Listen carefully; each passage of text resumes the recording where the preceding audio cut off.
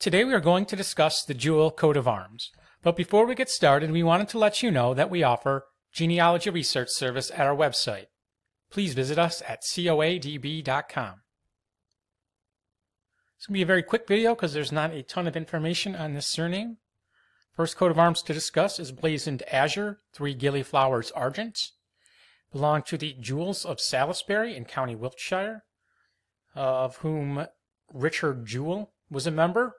He died in the year 1410 and was Alderman and a Member of Parliament for Salisbury in Wiltshire, England.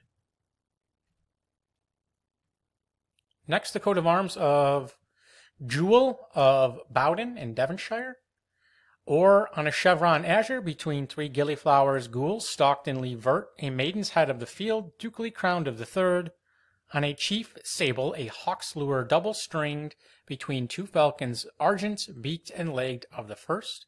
Crest, a cubit arm, vested azure, cuffed argent, holding in the hand a gillyflower proper, as in the arms.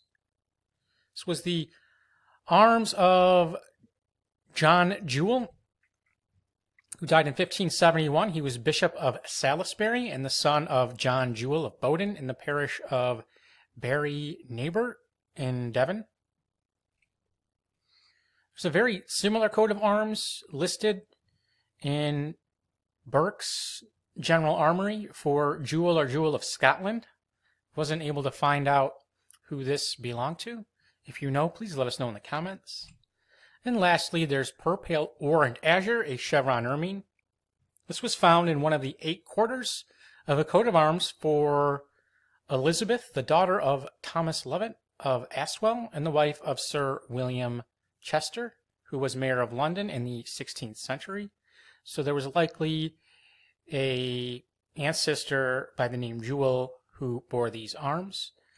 And if you enjoyed this video, please visit us at coadb.com, link in the description. Thank you very much.